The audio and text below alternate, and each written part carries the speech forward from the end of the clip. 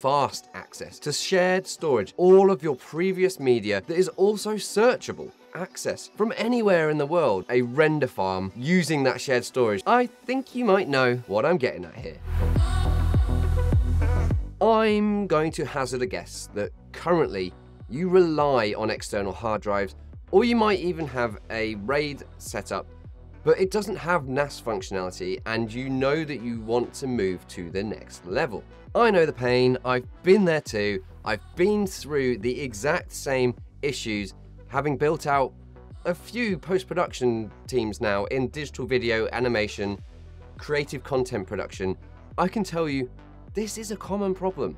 At each point, I've come into those teams and the reliance on external hard drives or cloud storage providers is like the bottleneck that is holding everybody back from their potential. It just eats away at efficiency. And that goes against everything that DigiProTip stands for, because here we work smarter, not harder. It gives you more time to be creative. A NAS is a central hub of storage that is accessible on and off your network and therefore is shared storage. This has like an immediate benefit over external drives because you can all access the same media at the same time without having to share drives all around the room. It also has an advantage over like cloud storage providers because you don't have to selectively sync which media you want for that project and wait for it to download and then have it take up precious storage space on your PC. The next thing is that all of your media is stored in one location, which is indexed by the NAS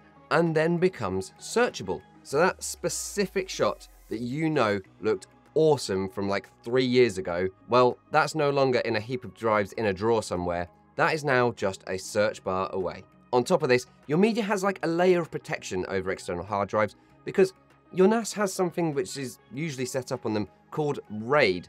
And simply put, this spreads the data across the drives in the NAS. And so if one drive was to fail, you don't lose your data, you just have to replace that drive and away you go. Gone are the days of corrupted or damaged drives with unrecoverable data on them. Yeah, I've been there too.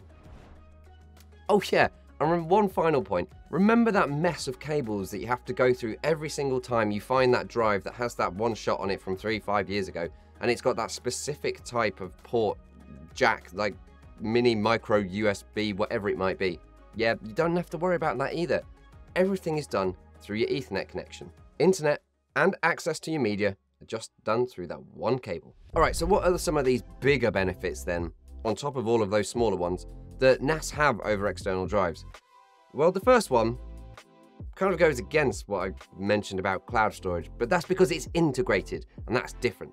Because NAS these days have the ability to sync up with your cloud storage provider. Whether that's the likes of Dropbox, G Drive, Box, or something more longer term like colder archival storage like AWS Backblaze, it doesn't matter.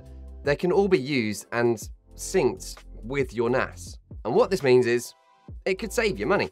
How? Well, instead of buying a NAS with all the drives filled with all of the media from your back catalog, you could buy a drive with half, a third, or quarter of that space and use that as your hot storage. So everything locally that you currently want to work on from the last, I don't know, couple of months, even a year, and everything else is stored up in the cloud through your NAS. If you ever need to work on it again, you just sync it to your NAS and you have fast access to that media that was once up there. This can also be used in one of a number of ways for remote working. If you set up your NAS and your cloud storage provider with a two-way sync so that any changes made with a designer or editor are synced back to the NAS, then you can have people working remotely from the media on the NAS via a cloud sync facility. And talking of remote working with your team, designers, editors, whoever you might be remote working with, this is probably one of the most useful parts of having a NAS these days.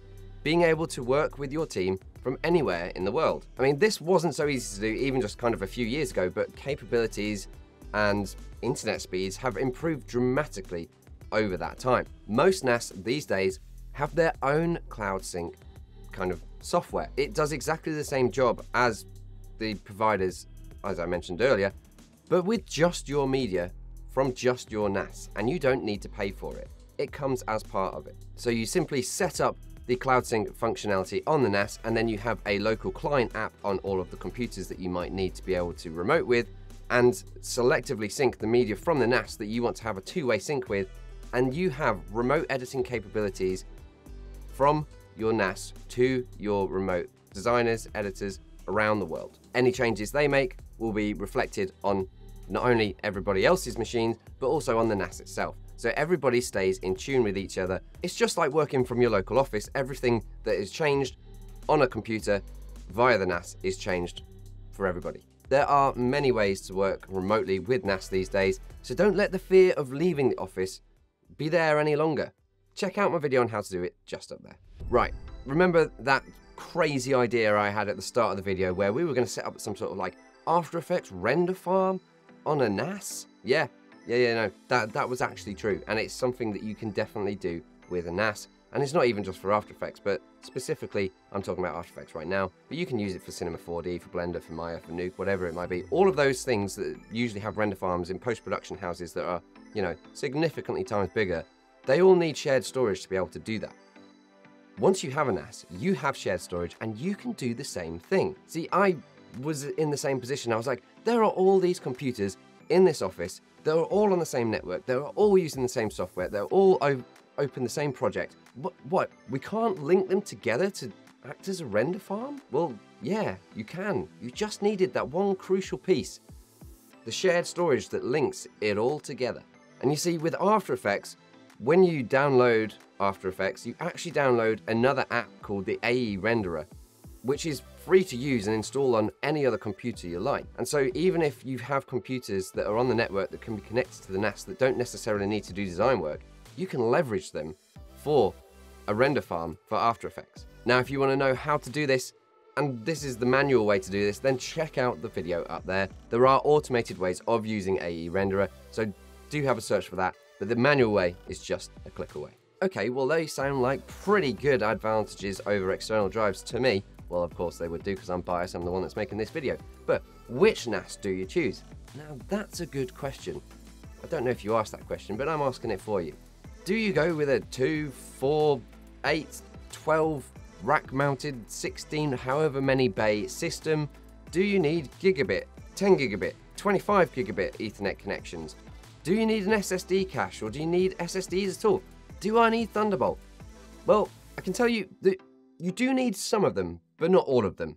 And I can also tell you that the right size Synology or QNAP NAS for your team is just there.